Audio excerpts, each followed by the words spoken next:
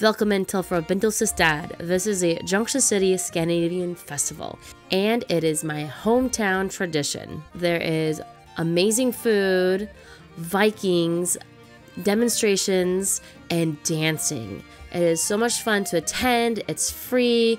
It is the second full weekend of August every year.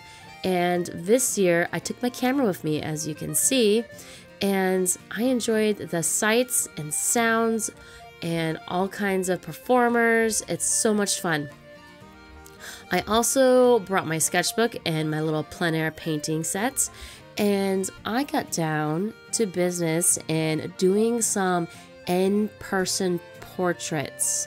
So yeah, I haven't done in-person portraits in a long time. I sketched them out in pencil first, and then I grabbed my fountain pen filled with waterproof ink, and then I started laying in color with my watercolors. And I chose these two ladies to paint because they were doing a live demonstration of some craftsmanship. I believe it was doing some lace on some tablecloths, and they were perfect subjects because they did a repetitive motion. So they kept doing the same thing. It was a very minimal movement, and so they were pretty much almost holding still. They'd move here and there, and so that helped me illustrate and capture these two in ink and watercolor. So this is bobbin lace. There was another demonstrator doing bobbin lace, and here's some examples. And then I got down to sketching her out the same way, except I did not use my fountain pen with this one. I just did pencil and then straight on to watercolor to show the details of her costume.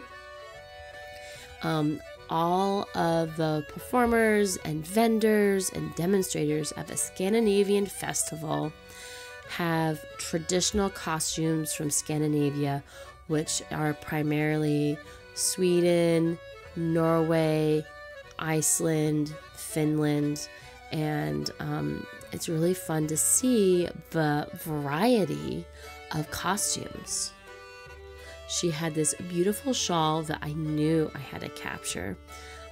It had roses and black fringe and all kinds of fun stuff. So she was working on bobbin lace, which the lace is what you make by tying knots, and the thread is wound up on these wooden bobbins, and that way it's least likely to get tangled as you're weaving and tying these intricate knots to make beautiful lace, which then can go and decorate the costumes as well. So here I am painting the bobbins.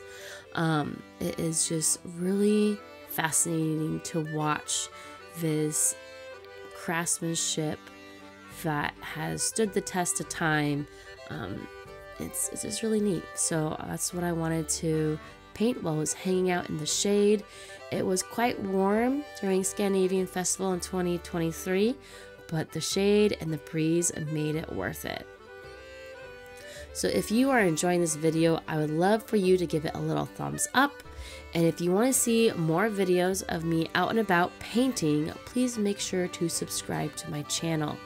I like to share paintings that I do out in person, along with paintings I do in the studio, in watercolor and in gouache, and just share my love of art with you. So I am about done wrapping up the artwork of this shawl.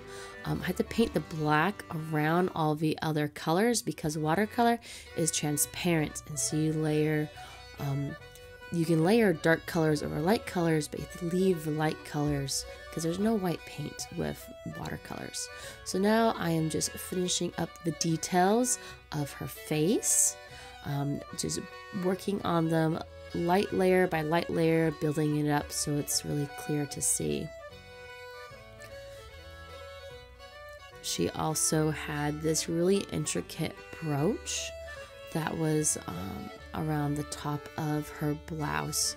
It was really pretty, and it took me a little bit to think about how I wanted to paint it. So here I am going and painting that brooch, trying to be really delicate. I'm using the same size paintbrush. It is a size 10 travel brush, and it's really working really well for me. I'm really quite happy with it. I got it from Jackson's Art Supply.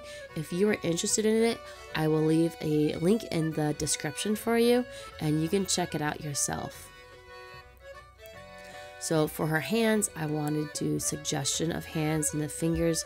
I didn't want to be like super detailed on them because I put a lot of the detail in her shawl and her face. So just finishing up some line work with my paintbrush, just giving some more definition and some finishing touches, because you know lipstick is like a finishing touch in life and in painting. So here it is. And I hope you enjoyed this video. Enjoy some dancing that I saw at a Scandinavian Festival. I still have friends who dance in a Scandinavian Festival. I used to dance. I used to be part of a Scandinavian choir, and used to have my art in the art barn across from the main stage. And I plan to have my art in the art barn again, and that's with the Junction City Art Association. And so yeah, if you come to ScandiFest, I hope you enjoy, and it is free to attend. It's so much fun for the whole family, so check it out.